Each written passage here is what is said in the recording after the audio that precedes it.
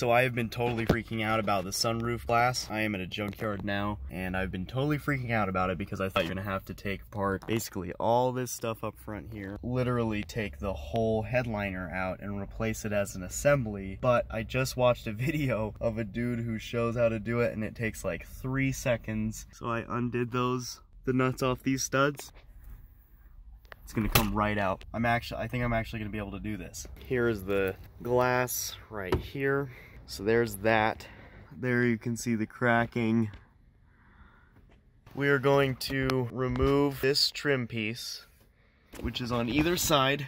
Now, you don't actually have to have it tilted, because I managed to get it out without having it tilted at the junkyard. So that's not an absolute necessity if you are looking to get it out of a junkyard. Alright, starting off, panel remover tool, like so. I'm just going to go ahead and get in between the glass here to try and gently pry these loose.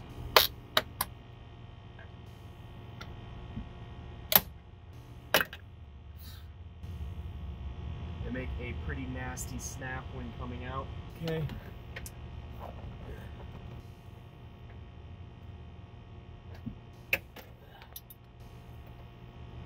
That one may have broke. It's a little okay. It's not uncommon for these very small things to come off of these tabs on panels like this. You can really just insert them and they'll be fine. Next, underneath these bolts, this long section is a shim. There's another shim under here. So these two have a longer shim in the rear and there's a short one in the front. It's probably pretty important that those go back, so just be aware of those. And then literally all you have are just these 3 bolts. On either side, it can be removed as a unit and we will no longer have cracked glass. A 10mm is going to accomplish that for us. These are not very tight.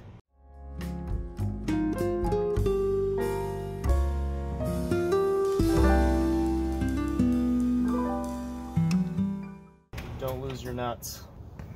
So these shims are open, so you can remove them now before you take it out. That way they don't end up in some strange place. That's gonna make it really easy for us because we're not going to have to get the shims in place before we put the glass on. Now, as you can see, it's actually 2 black shims on my, one black, one silver on my passenger side. At this point, you can see the sunroof is loose. So now we can go about removing the glass. Alright, this could prove tricky.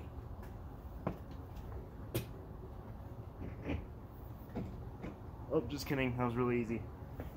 Now, it is always good practice when doing anything to compare your parts. So look at your new part, look at your old part, and make sure everything is looking good before you go at it. And everything looks fine. The next thing I'm going to do is clean it up a little bit. It's a bit dirty and we want it to go in nice and clean. So a glass cleaner are generally pretty good general purpose cleaners.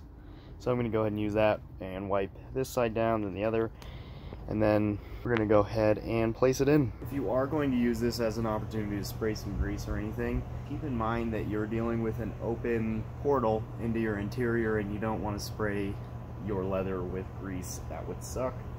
Nothing crazy. And for the scary part,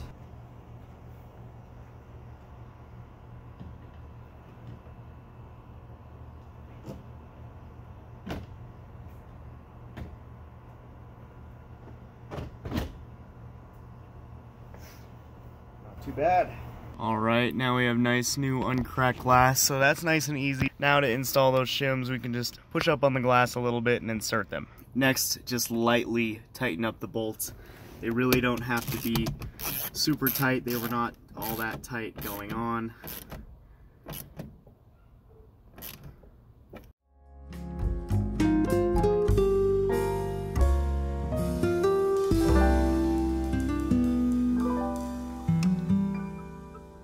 And finally, the only thing left to do is pop your trim pieces in.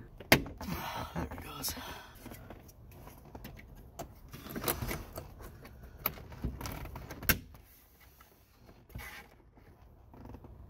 And there it is.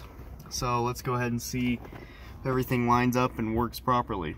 Right, now I get to enjoy this view instead of a cracked mess. And that is really all there is to it. It's not a very complicated job to do. You need very little tools. And I actually got the glass for $26. If you were to take that to a shop, buy a piece from Lexus or something like that, it would be insanely expensive. And even without popping this up, you can actually still get these off and take the nuts off. Works perfectly well, no issues. That's the tilt. Rolls all the way back. And now I have been enjoying my sunroof, mainly at night though, because it's hot and bright. Anyway, thank you for watching. Let me know if you enjoyed this content, if it was informative and helpful. If not, let me know. Thanks for watching.